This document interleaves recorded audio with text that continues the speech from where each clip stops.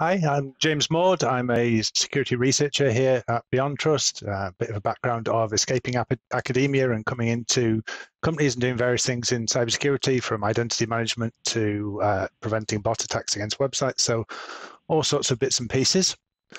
And we're particularly pleased to be having you on today, Leah, because I was looking through the notes earlier in the bio for yourself, and I read Vice President of Cybersecurity Specialist at Mastercard, co-founder of Whole Cyber Human Initiative, co-founder and co-host of the CISO Diaries podcast, and a chapter leader for the North Texas Cloud Security Alliance. And I'm guessing there's probably a few other bits and pieces of mentoring and speaking as well along the way. So I've heard things are bigger in Texas, and your career seems to be representative of that. So welcome, and thanks for joining us today. No, thank you guys for the opportunity. It's good to be here, and yeah, I'm excited for the conversation. Must be strange being on the other side of the fence. Yeah, no, it's fun. There's definitely a lot going on, but I'm just trying to give back and contribute for all those who helped me along my way in my career, right? Oh, that's amazing. Yeah. Well, speaking of career, I'd really love to know right at the start, how did you get into technology? What did that journey look like? Yeah, good question. So, oh, wow.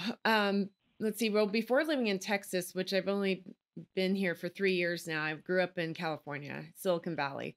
So I was born and raised there and started my career there. So no matter what, I think, even though I fell into my path non-traditionally, although I can see now where the skill sets have actually helped me get to where I am today. And so I started my career in public relations and communications, but I was always working with for technology companies. So my first company that I was at, it was a smaller one. I think they got acquired since, and it was semiconductors, right? So, the semiconductor chips within cellular base stations, right? So I always had to understand technology from the get-go, albeit more of the business side of it, and then taking the technical jargon and translating it into what everyone else can understand. So um, let's see, along my way, I was at Cisco for 3 years, and during that time, I worked with a lot of different business units and groups, and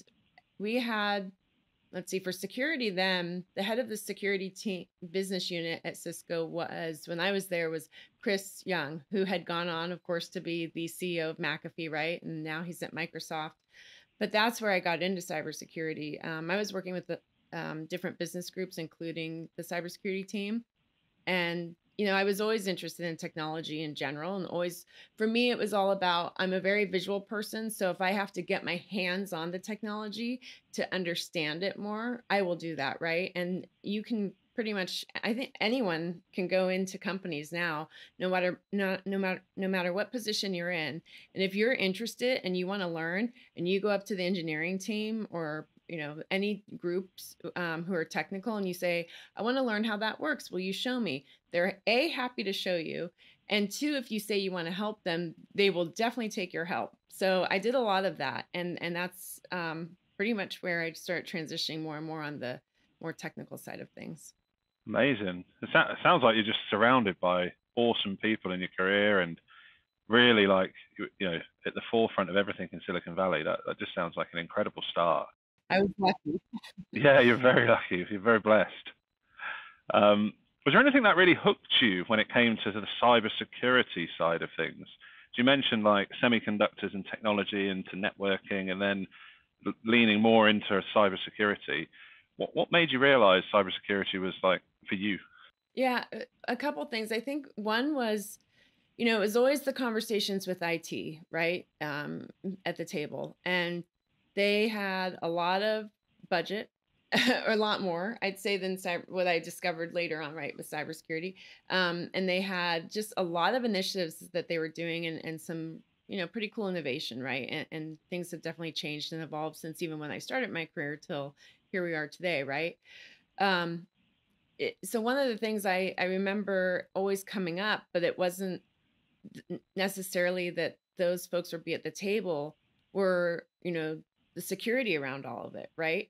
And then I started thinking more and more about, yeah, what about securing all of it? And this makes sense because if we're going to look at, the evolution here and things that we're doing, and I mean, I was in the era too of just, things were being like tested then, but well, tested in the commercial space, right? In a Mm. sense, versus this had always been probably going on for years prior in government, for example. But, you know, um, mobile apps and using them where businesses like say an MGM Resorts, right, would use it to kind of, if you're on their Wi-Fi, they can track you if you sign up, opt in, right, and then you can literally be walking by a store, and because you opted in and there's some interest that they saw that you took, then they would flag you and pop up with an ad right away, right, and you're right in front of the store and you're like, oh, look at that, 20% off because here I am. But you think about the privacy and security concerns around all of that, right? And I was always kind of interested in that aspect, is what does that look like? And then more that got me to and where I like more, wherever I can bring people together who maybe you wouldn't typically see those groups together at the table or in the conversations, but I liked doing that because I always had a way of being able to understand and connect the dots with different people, different groups, different organizations. And so when I started saying, okay, there's all IT at the table, but where's security? And you're implementing this, right? And then I'm talking to the security team, and they would say, we're not in those conversations. We'd love to be, and we'd like to know what's happening before it's even deployed so that we can have a plan in place, right? And I think I was just fascinated in that aspect to understand more about how do you get security involved in the conversations. What does that look like? How can you have kind of a more broader plan? And, you know, I was probably the one, and I was younger in my career at the time, where I would just get the gut feeling instinct. I do. I operate a lot by my intuition, right? And had to learn over time, back it up by data, facts, and research, because if you say something that, even if it's right, instinctually, when you're talking to people who, especially technical folks, they need to see the data too, right? Mm. You can't just go by well, it's just a hunch, right? Even if in 6 weeks or 2 years, they're like, you were right, um, so I liked, I was the one who just would go in and bring the people together, and they would kind of ask, and, up front, not when they were in the same room, but why are you doing this? I probably compete with them, or they would take budget or whatever else, but I knew it was right. And so I would do it. And, then I just got smarter about backing up my intuition and hunches with the data, to support. So then they wouldn't question me. They'd say, it makes sense. It just hasn't been done before. Right. So, yeah. And I have a big understanding for, well, if I know how something works from systemically, I want to know all of how it works, right? Where, not just where it stops, but what else has to be threaded through, right? And then Mm. as you know, security threads through every piece of technology, right? I think that's a really good take on it. One of the problems we often see with organizations is people are talking about security is a department, or even worse, in some cases, security is a technology or product that you buy and bolt on. Obviously, you've made a career about proving that. What do you think some of the key barriers there for companies to get over and start to do those things that you're talking about? Yeah, it's definitely, I think, fast forward, from my time at Cisco, 10 years ago now, almost 10 years ago, to now, it's gotten better, right? I think there's much more at the table. You've got both of the teams. I think too, even looking at when companies would go through cloud migrations, right? Security is part of that now. It has to be, right? And we've got so much in cloud security that's evolved and still changing and going in the direction we need it to. But I think a bigger part has been, whereas, the role of the CISO even is not as, has not been around for as long as, say, the CIO or the CTO. And now that it's becoming more prominent that we have big issues and big challenges in cybersecurity, I mean, it's impacting every single person, whether we're in the field or not, right? It's impacting our kids. It's impacting people's lives. When you look at, a couple of the hospitals that were attacked, and it was, patient lives on the line, so to speak, right? And I think because of that, and not to say that we want to see in the news all the time the headlines with the breaches and hear about those companies that got attacked, but at the same time, I think it's drawing the awareness that we need to have cybersecurity as part of the business, right? They can enable the business, and that's where, there's parts of me who might have some regrets along the way of, should I've gone in a different way into cybersecurity? But at the same time, I think about it now, and the biggest thing of getting the support from the broader business executives and teams and the board in companies, right, is the narrative. And how do you relate what you're doing so that they can understand the impact to business and how you can enable them? And because I've always had to in my career understand the business first, technology second, um, those are the skill sets now that I'm like, I'm glad I have those now. and I think we see more of that need, and more of the conversations actually happening to bridge it all together. Definitely feel like you're ahead of the times there, and I think we can all look back and say, I think maybe a different entry point would have been good for my cybersecurity career too. But I'm just so glad you're in it and bringing that passion to it. That's something that really comes through when you talk about this. You mentioned that kind of having things in the language of the business, and I think a big part of that is risk. Sometimes that can be seen as something interesting, stimulating. Other times it's got kind of other connotations. But how do you and what do you currently do to kind of learn more about risk and the way to have those conversations? Yeah, that's a great question. Luckily, some of these new mandates and regulations are helping, I think, right? Because it's not specific to just cyber, but it's addressing all business risk, right? And I think that's where if we can, I'll say just cyber risk assessments in general, right? It's been around for a while. But I think if we look at how do you take it so that it's not just more of a technical, tactical type of a tool and approach, right? But really more of the business approach of it. And that's where I think it starts. And also, it's looking at there is risk to every organization, even outside of cyber, right? IT, financial, legal. And so there are different groups within a company that will be working on, say, risk assessments. And I think when you can have collaboration and conversations with them, and then also share what you're doing in the cyber risk piece of it, and bring that all together to be one comprehensive view. I don't know if we're there yet. I think it might be starting to happen at some places, or some people are realizing that, yes, that's what we need to do. I think that's a huge evolution that we can take, and an approach that will get cybersecurity more prominence too at the table, and be part of the group, right? Versus always being seen as, well, maybe they're not here because we have this person here instead, or this group. It's not the same, right? We need all of them together. That's my biggest take. I think, I will say cyber risk is a topic I've probably been hearing the last 2 years, way more so than ever. Each event I go to and the panelists I listen to and a lot of the CISOs. I think some of the big things, it'll be interesting to see what happens with the SEC, right? That's this week, the week of May 9th. So, and then I think the government and, CISA and others are doing a really good job, because when you look at now the time to even report on an incident, right? It's 36 hours or potentially 24 hours. I think that's going to drive a lot of the, hopefully, behavior, right? And then if we can look at, continuous assessments, I'll say, it's no longer just, not once a quarter, not, once a year. We need to do it ongoing, right? Because if we have a better view into what is actually at risk, and then a way to prioritize for projects and budget, even better, right? So I think it's headed in the right direction, but we have a lot more work to do. I love that view of the continuous assessment as well, because let's face it, people change faster than once a quarter, technology changes faster than once a quarter, and so do processes. So I think what a great view and point there you've made.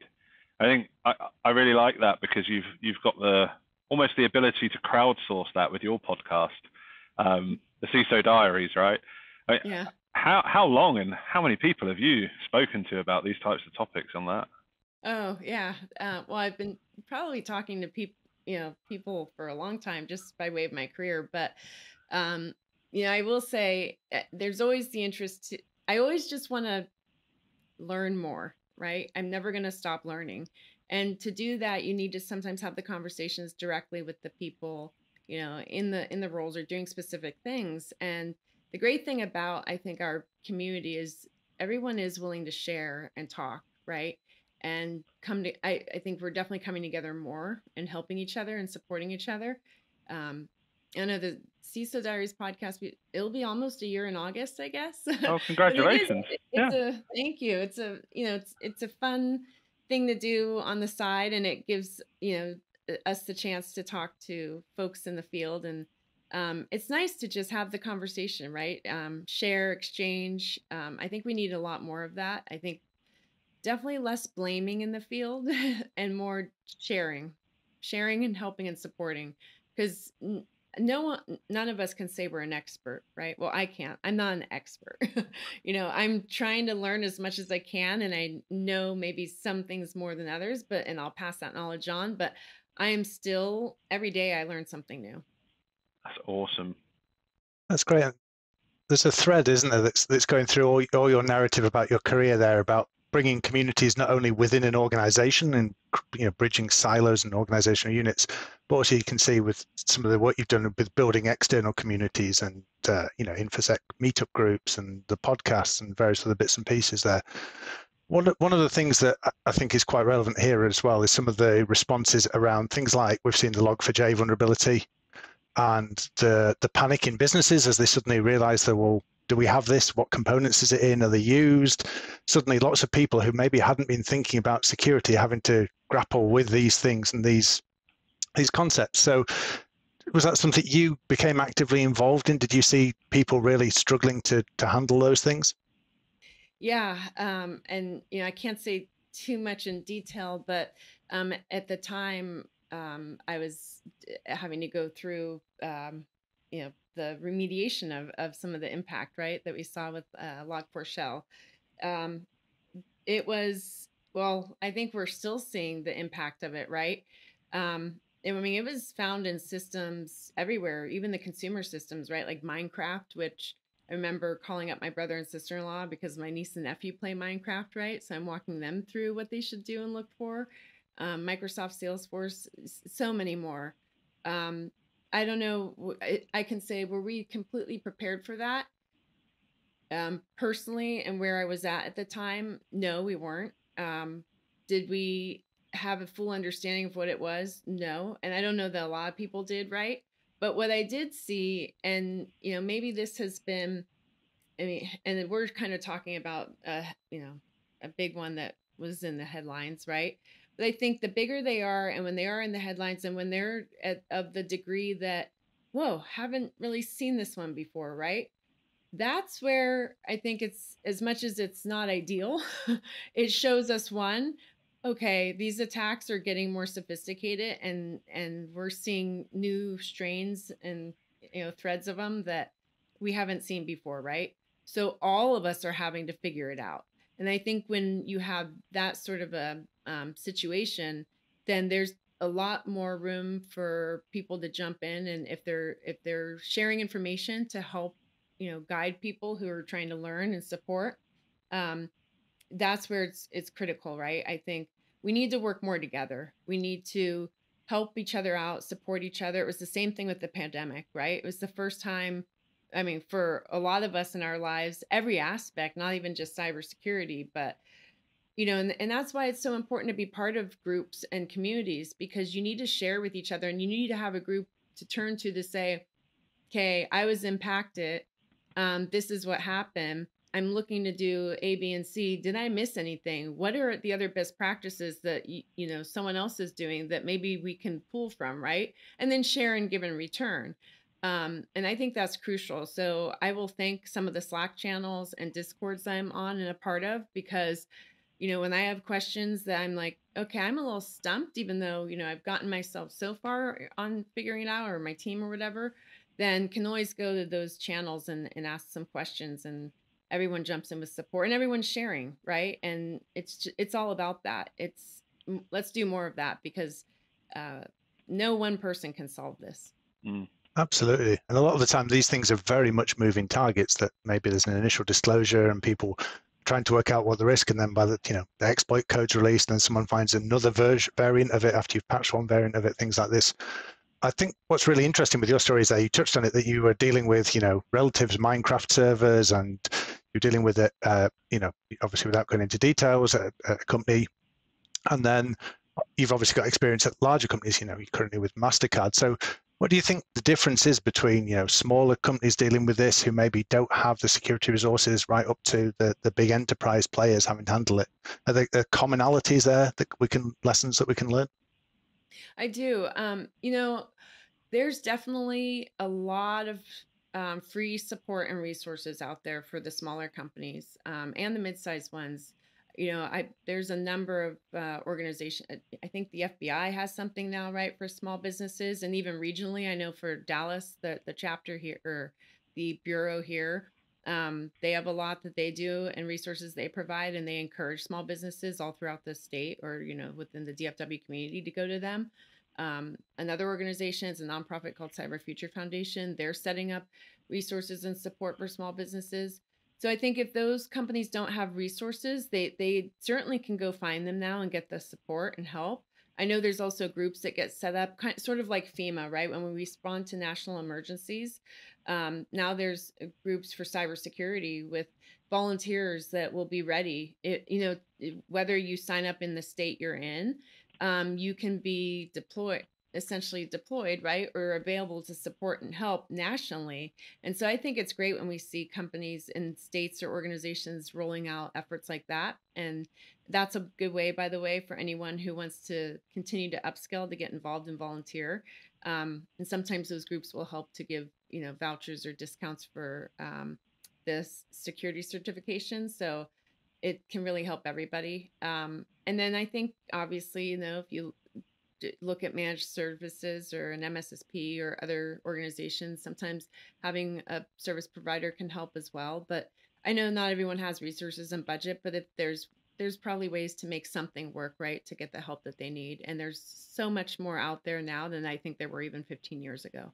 Yeah, and I think a lot of the lessons maybe that were learned around Log4j that we perhaps should have learned in the past, with like Heartbleed and the OpenSSL issues, where there's these widely used technologies, is organizations don't know if they're vulnerable a lot of time. They haven't done that risk assessment, which brings us back to the kind of the risk conversation and how you convey that to business, because everyone's suddenly interested when it's hitting the headlines or you've been breached. But how do you approach that? How do you think about when you're talking to the peers or the board or management about these things? How do you get them into a mindset of thinking we need to be prepared for these unknown things?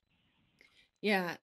Well, one, I think you need to find out know your current risk situation, right? Your scoring, and what are the key things that would be the highest priority to fix now, right? Because you're not going to be able to achieve everything, but you have to be able to prioritize it. I think when you can have quantification or the financial impact analysis, that's really helpful, right? Because any organization, from the executive team to the board, they all know what financial loss looks like, right?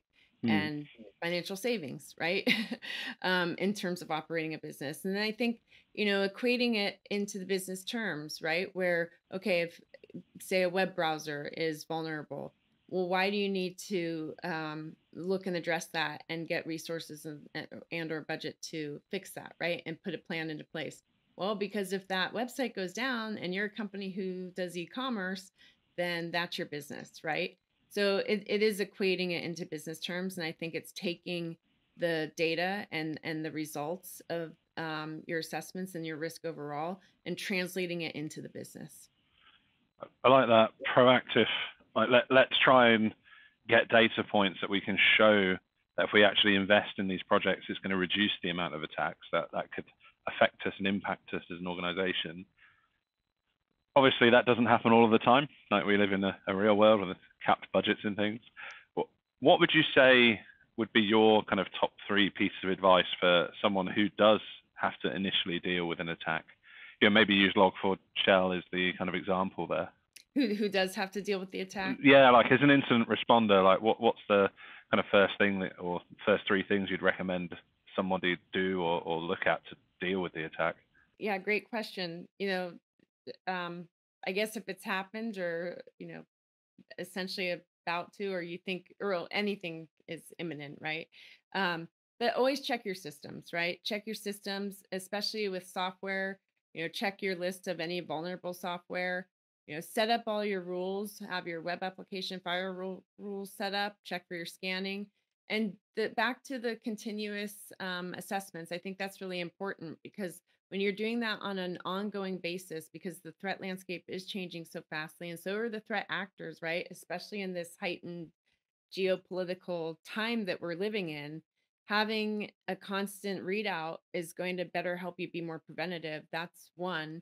Number two, have a remediation plan in place, right? And then I'd say number three, understand where have an assessment too on your team. Where are they all at in their skill sets and their levels with their job roles, right? Are there still things that they, could benefit from learning or doing? And then have that kind of professional development set up so that they're continuing to learn in their roles and get the access they need to learning and trainings so that they I don't think we want to use the excuses anymore. Well, oh, it was someone who was junior who had lower skill sets, right? As managers of a team, it is our responsibility to make sure that we're giving a career pathway and upskilling to those team members. So those would be my big three.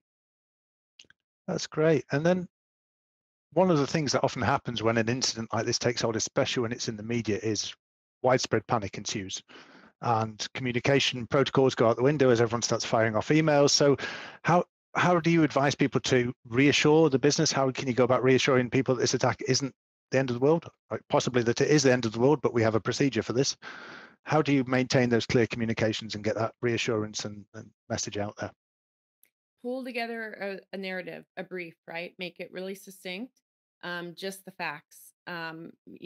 Factually report on what is currently the situation, what is happening more broadly, within the landscape, because it's not just say your organization that's being impacted and or at risk. So put it into context of the broader scope and then put into add to that, well, what is that call to action that the team is doing to assure that everything is being put into place as protective and preventive measures um, according to, as to the best that they can. The communication transparency, I think, is the key to everything, right? Because having that leaves no surprises. You can't say, well, whoa, this came out of left field, right? If you have that constant communication and transparency and understanding. I know a good mentor of mine said, if in doubt, over communicate. Yes, you can never over communicate. Yes. That's great. Now, one of the things I did think about is think about the people involved. Have you ever come across people that might be too scared or too much pride that they want to ask for help in that situation? And what advice would you give to someone who's perhaps been in that situation? Yeah, frequently, yes.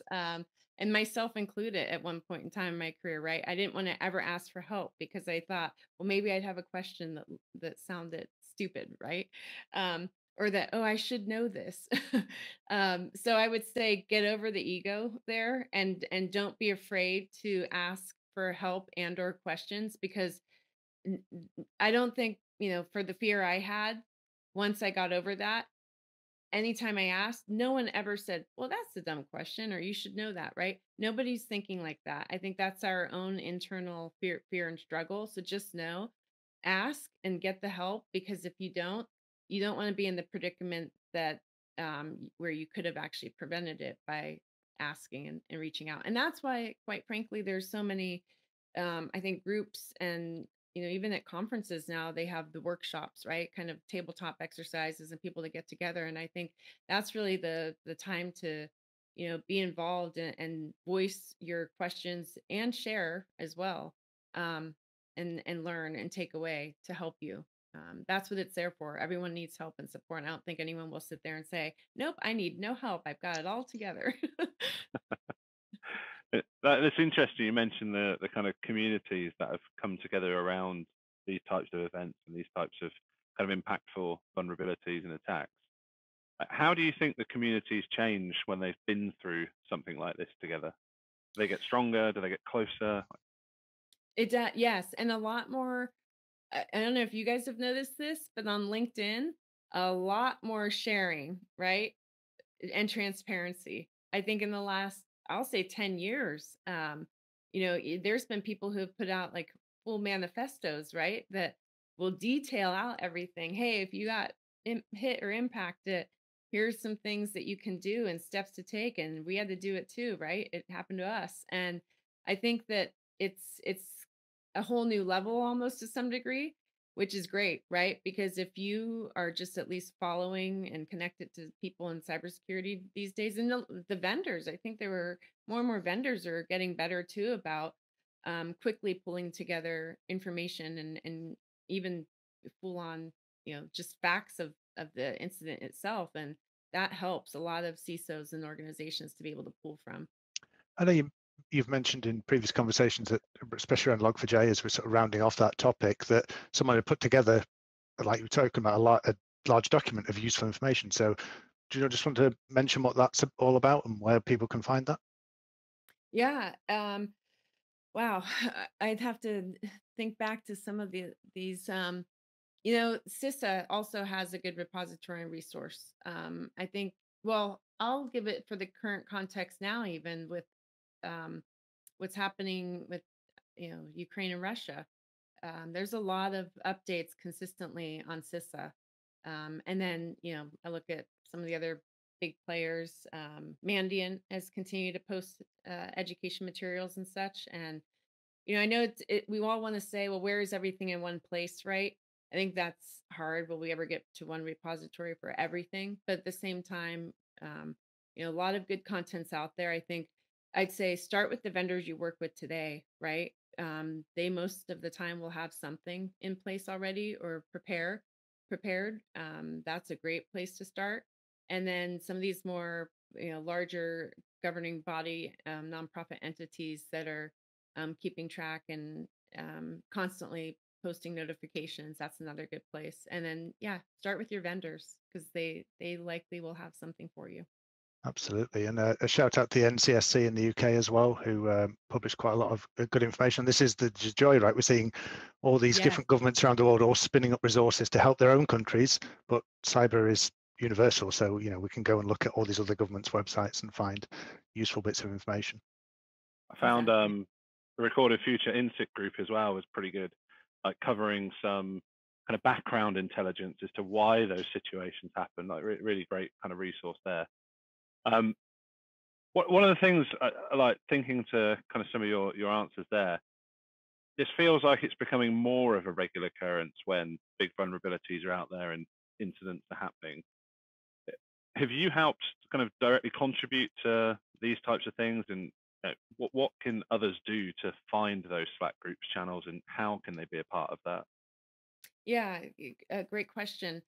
Um, I've helped some, mostly I'll do it on LinkedIn and I'll take some of the publishings and I'm pretty good about, well, we all should be good about this, right?